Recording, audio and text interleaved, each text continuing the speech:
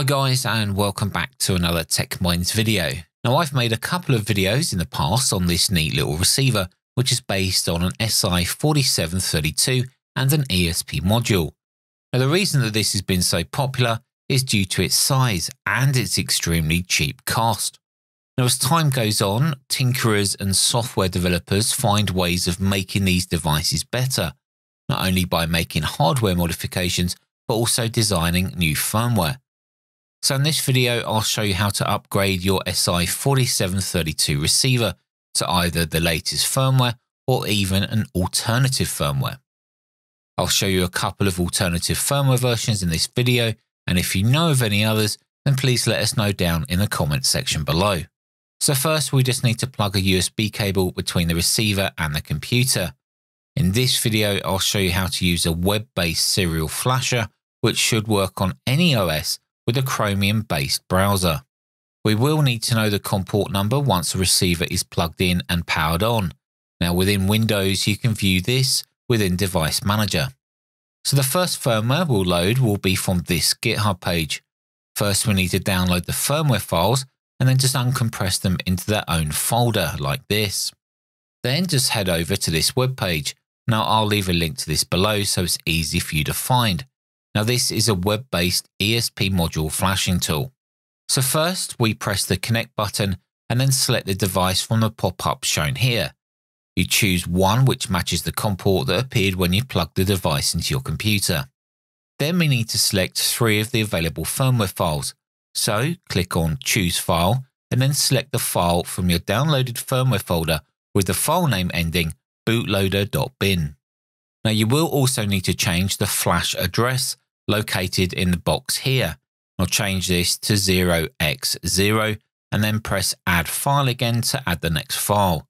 So this time we'll select the file ending in partitions.bin and then change the flash address to 0x8000.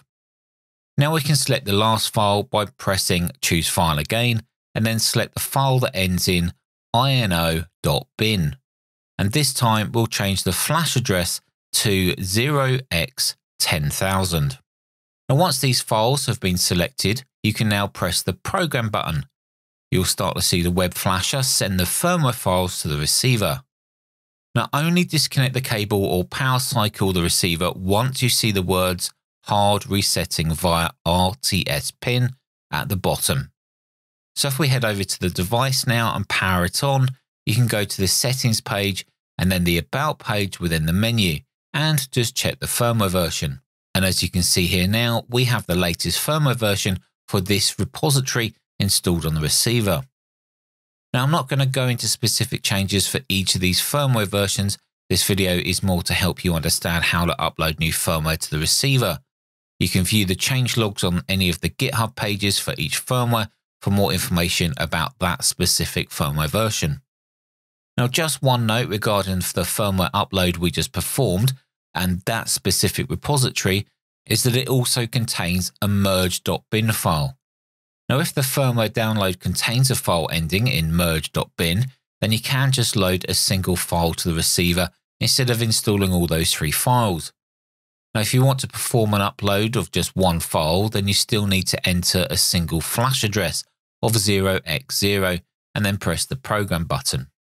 Now if your downloaded firmware doesn't have that merged file, then you will need to upload the 3 files that I showed you a moment ago. So let's take a look at how we can upload another firmware version from a different developer this time. Now on the G8PTN GitHub repository, you can go ahead and download the latest firmware release. Again, this will download a .zip archive and you'll need to uncompress that archive. Now the upload process with this firmware is exactly the same as the process we just performed at the start of the video. So again, with the web flasher, add the files as before. The file ending bootloader.bin must have a flash address of 0x0. The file ending with partitions.bin must have a flash address of 0x8000. And then the file ending with ino.bin must have a flash address of 0x10000.